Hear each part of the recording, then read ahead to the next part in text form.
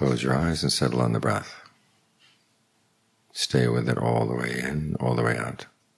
And then again with the next breath and the next. You're trying to make this place your home.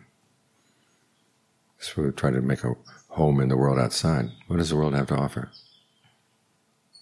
There's gain and there's loss, status, loss of status, praise, criticism, pleasure, and pain.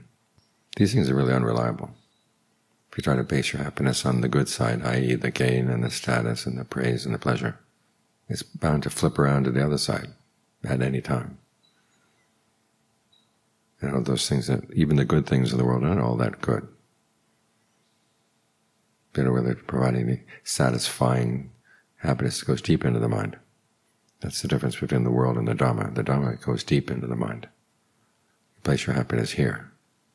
You start by looking not for things, but activities you can do that are good, like being generous, being virtuous, and meditating.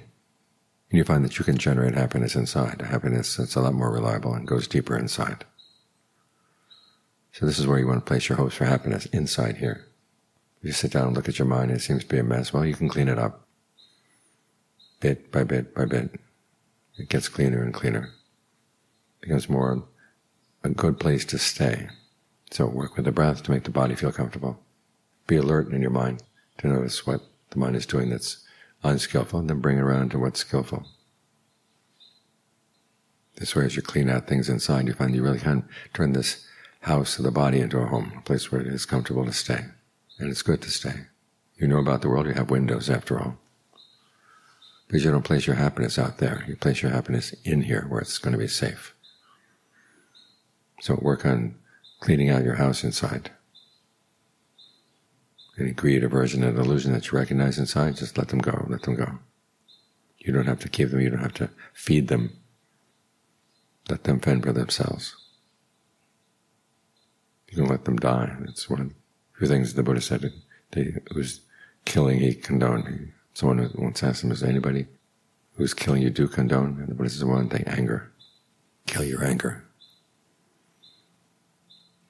That's not against the precepts, so clean things out inside. Kill any defilements you have inside, any of the pests that you have inside your mind. And that way you have a good place to stay here. You don't have to try to depend on the world being reliable. You don't have to depend on the world being there for you all the time. After all, someday you're going to leave it.